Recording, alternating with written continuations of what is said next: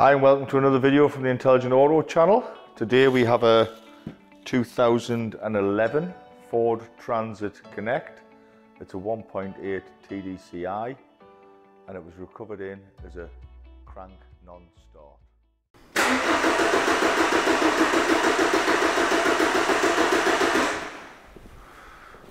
And as you can see, no engine speed being registered. So there I am.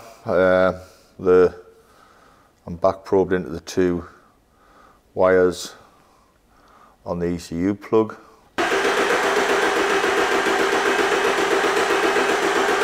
So I think we've got enough evidence there to conclusively condemn the engine ECU on this vehicle. Right, here I am back at this Transit Connect, the one that's got the engine speed signal issue. I've got a replacement ECU, or a used one. So I'm now going to fit that ECU fit and program it using IDS. So I need to select programmable module installation, PCM. Switch the ignition on.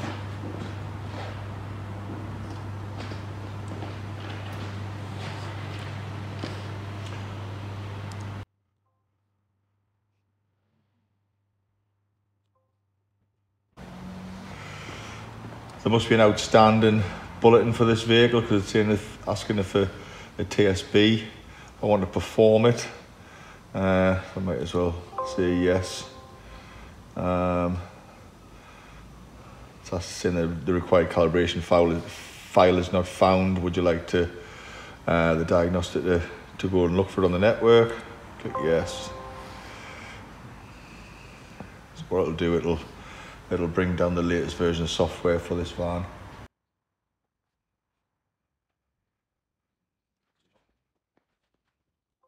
During module reprogramming, the module goes through a VIN verification process. This process compares the VIN in this module with the VIN in other modules on the vehicle.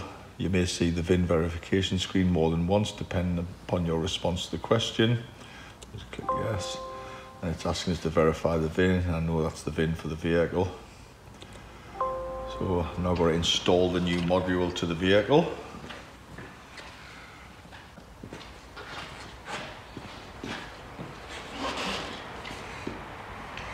I've just got it hanging out the wheel arch for now. I'll clip it all back up as and when I need to.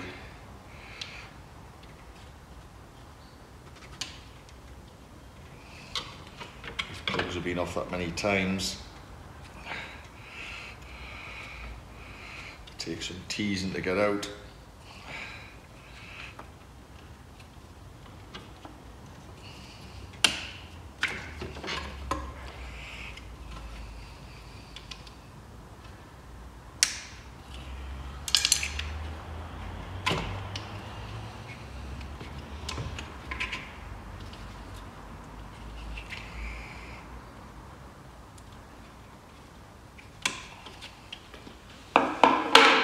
Pull the ECU out.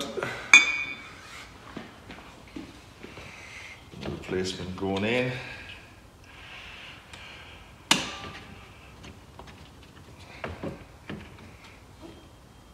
There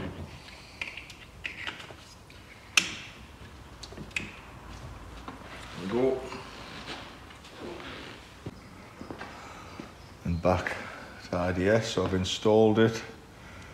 Yes. Do not start reprogramming session with a low battery in the vehicle, as the fuel pump and cooling fans may run during programming. So I've got a battery support on. I'm just going to check that. Switch that on. So battery support's now on.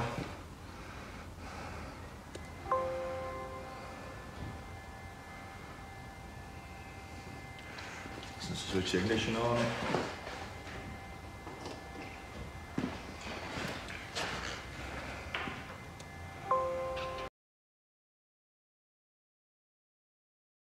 Now we're raising the file off that ECU.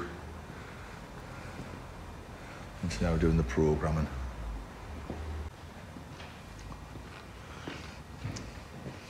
Just saying it hasn't been possible to transfer some data, some adaptation values.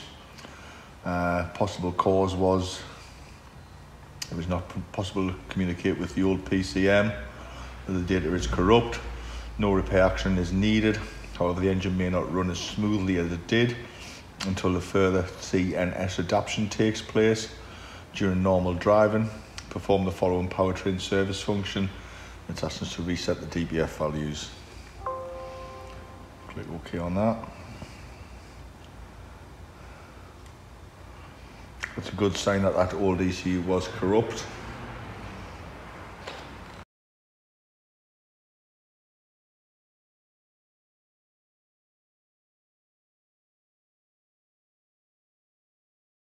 Calibration has been loaded and checked. If you're programming a 6-litre diesel, please reinstall the PCM relay, which I'm not. If required to obtain PCM programming label for warranty, skip past that. Run a path service function which will line the immobiliser up. Operation was successful and programming complete. Switch on the ignition.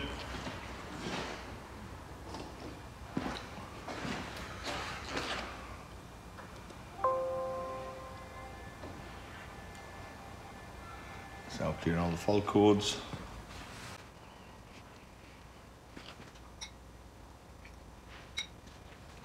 That's and switch the ignition off again.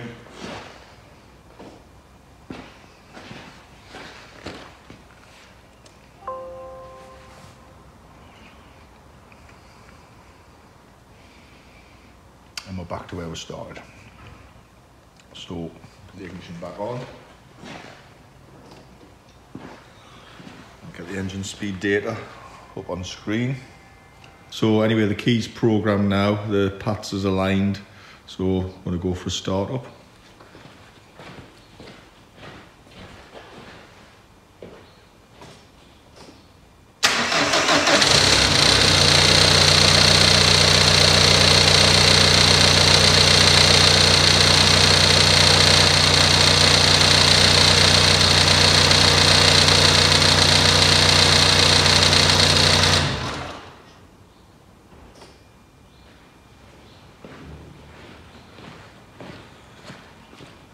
So, my diagnosis was correct. The bad engine ECU, and it wasn't receiving what's the word for it? It wasn't translating the data from the engine speed signal, from the engine speed sensor, sorry. So I'll just prove that we've now got engine speed. Go into data logger.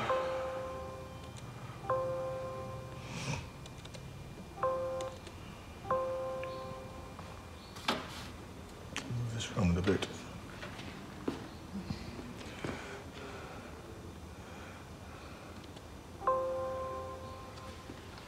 So RPM.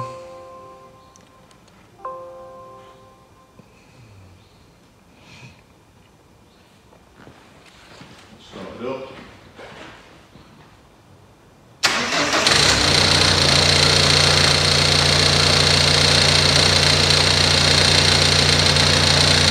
So, you can see that, take it off the stand, we now have an engine speed signal. So, I'm going to call that a fix. Just a bit of bonus, I've just opened this ECU up to have a look inside of it now that we know that this other one was actually faulty. And at first glance, everything looks alright, but if I get really close on the board, if you can see, well, there was 4 solder joints there. There's like a little bit of a corrosion, bit of white staining, which would basically be evident of water ingress on the ECU. I don't know if I'll be able to get the board out.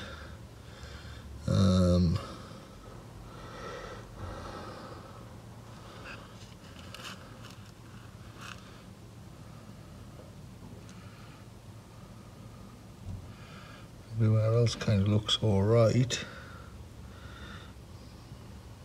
Let's see, the area of concern is there. You can see there's like a sort of a grey haze around those solder joints, you see, which would be indicative of water getting into the ECU, which is what the problem with this vehicle was from the first outset, was the wheel arch liner was missing and the ECU sits inside the wheel arch liner. I'll see if I can get the... I don't think I will be able to. I just don't think I can get the board out, but it's sitting in a heat sink, I probably can't. But it's scrap anyway, it's going in the bin. Thanks for watching.